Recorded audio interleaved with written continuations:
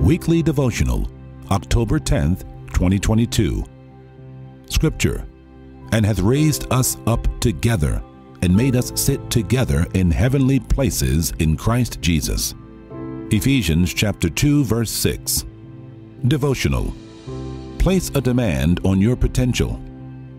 Stop thinking you're just somebody stumbling through the earth trying to make heaven your home.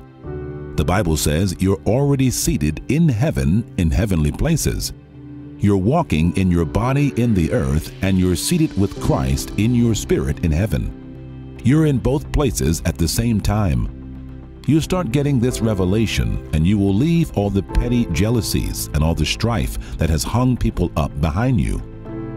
You'll set your affections on things above. Having $1 billion to you won't be any different from having $100, because the true riches are in the anointing. God is speaking to you right now.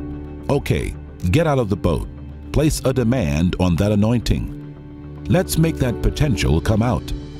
It's time to expose who you really are and who He really is. The devil's so scared that you're going to come out and discover who you are, because all of a sudden you're going to tell him where to go, and tell those demons and disease where to go too. Say this prayer after me. Father, I purpose to get out of the boat, like Peter did when he walked on water.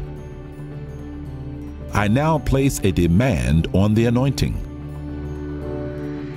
to release my potential in Jesus, to discover all that you've placed in me. I have power over the devil and every demonic attack he sends my way. In Jesus' name, amen.